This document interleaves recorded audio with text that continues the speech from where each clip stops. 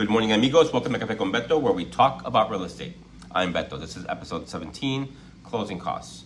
Okay, so what are closing costs? Essentially, they're professional fees that you pay to wrap up a deal. And they can be tiny little fees, 30, 40 bucks, or they can be huge fees. Add them all in. Historically, in my experience, have been between 2.5% to 3% of the property price. So here's some common fees that you might run into. And some of these are only for the buyer, some are only for the seller. On the buy side, appraisal fees. You're going to have to pay the lender to send someone out to the property to make sure that you're not borrowing more than the property's worth. That's the appraisal fee. Attorney fees, both sides pay this, and it's to provide legal documentation, legal services, document prep. They basically check all the work. Number 3, credit report. If you're a buyer and they check your credit, which I'm sure they will, you got to pay for that. If you didn't pay for it at the time, you pay for it at the closing. Number 4, escrow fees.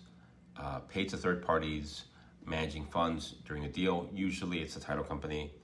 They open escrow, they hold the money, they keep it safe. They release it if necessary. Number 5, home warranty. This is optional. And I like to cover it for my clients as a closing gift, unless you want something else, but I'll take care of that. Number 6, homeowner's insurance. Upfront payment for the first year of coverage. Mandatory, you're gonna pay that, or you don't get the loan. Number 7, loan origination fee. The lender will charge that. There is one bank that I know doesn't charge veterans, and thanks for that. Appreciate you.